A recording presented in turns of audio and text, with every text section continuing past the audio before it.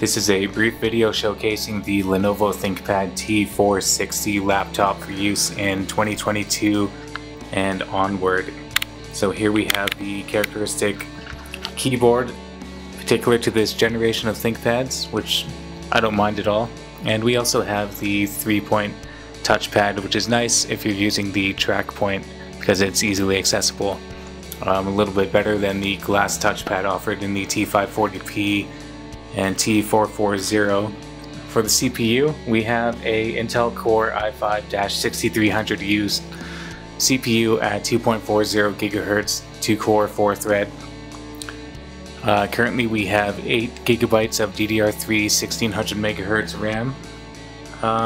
This is upgradable to, I believe, 32 GB. There's 2 DIMM slots. This came with one 8 GB card, so I will likely upgrade it to 16 GB. And I installed a SanDisk X300S solid state drive, 256 GB. And we have the Intel HD Graphics 520 for the integrated graphics. Here on this side of the laptop we have input for the power adapter, USB 3.0, air exhaust for the fan, and USB 3.0 always on, mini display port. And here we have microphone and audio input, the option for a smart card reader, and 4-in-1 SD card reader, and USB 3.0, RJ45 Ethernet port, and an HDMI port. On this particular model, Windows 10 will be integrated, so when you go to install, a fresh install, it will automatically activate, or it should. And I believe TPM 2.0 is integrated on this chipset, so it is technically Windows 11 ready. However, the 6th generation of Intel is not on the official list, but it will run Windows 11 just fine should you choose to upgrade to that. So as we see in BIOS, TPM 2.0 is integrated on this chipset. So anyways, let's get on to maybe how this thing performs with some games, and we'll wrap it up. Alright, I've got my gaming test SSD hooked up via USB, and we're going to test out how well we can game on Intel UHD 520 integrated graphics. First example is Left 4 Dead 2. Okay, so we're gaming at 1366 by 768 resolution, and the settings are a mixture of medium to low. And right now we're averaging about 49-50 frames per second in the menu. So let's see how it goes.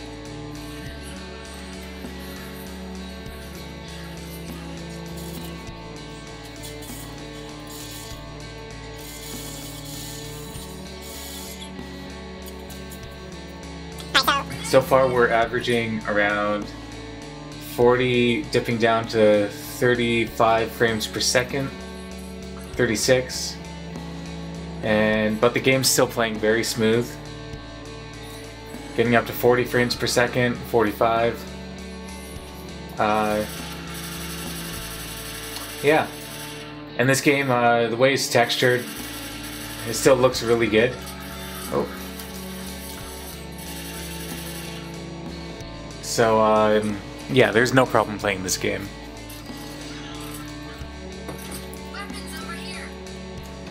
Yeah, basically this game is totally playable, as I suspected. It's no problem. You can totally have a good time playing this game all the way through, or with friends.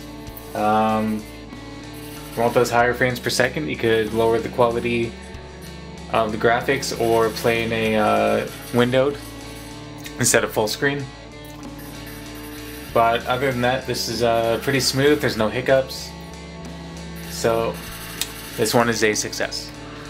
Alright, so I'm trying out Dead by Daylight. I know it worked well on a quad-core i5-6500 and Intel UHD 530 integrated graphics.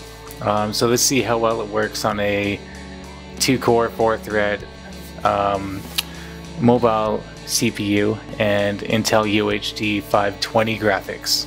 I have windowed this game and brought it over to a 1080p monitor, and well, clearly I'm not playing in 1080p. The resolution is set down to 70%. I windowed it and put the graphics quality to low, and we're idling at around 33 frames per second. So I think like this game is going to be playable, so let's just find out.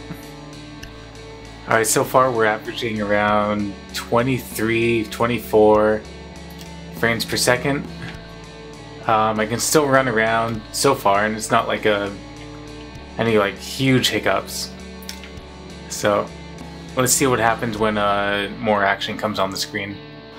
Alright, so I've been working on this generator and responsiveness is good. Frames per second did dip down to below 20. Oh, there's the killer. Let's see what happens here.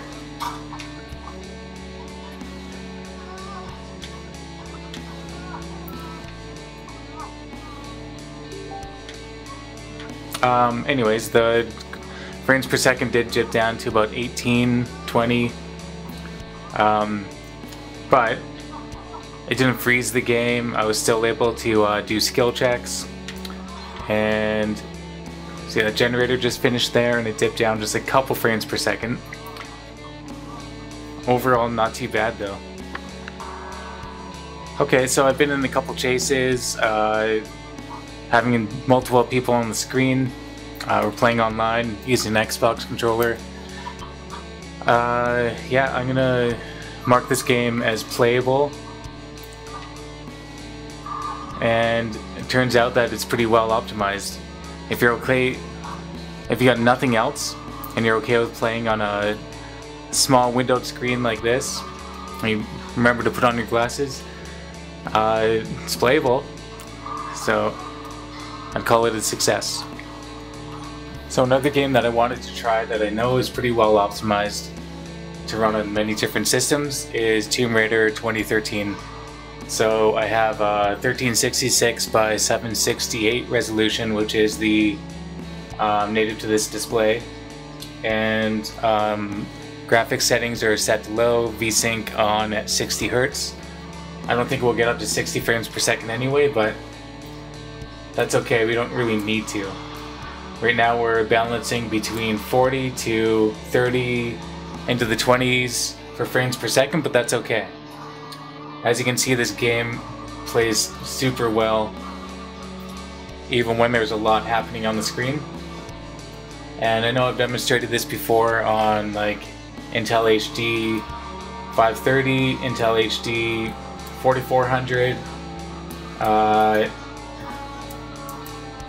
4600, and so far it's working just fine on Intel UHD 520. So I'll play it for a little bit and we'll see what happens when I get into combat.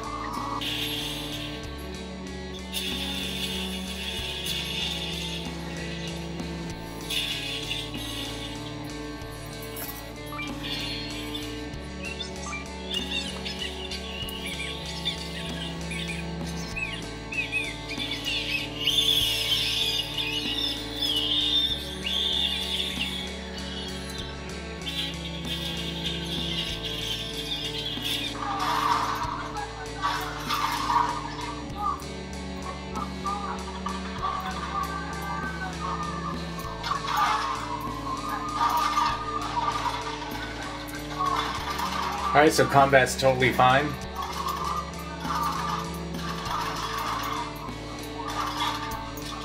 And yeah, this game is totally playable. So we can check this off the list.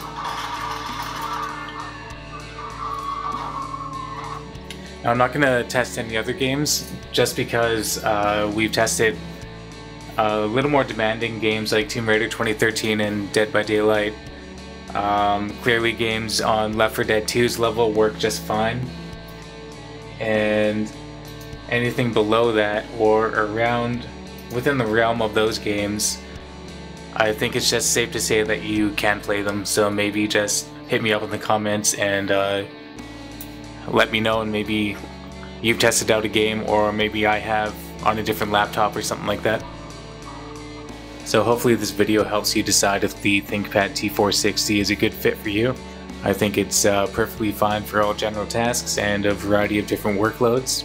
And as you saw, with a little bit of gaming too. If you are currently using one, I'd love to hear about how it's working for you. And otherwise, if you have any other questions that are a little more technical, feel free to leave them in the comments, and I very likely will answer them, or we'll find out together. So thanks a lot for watching, and have a great day.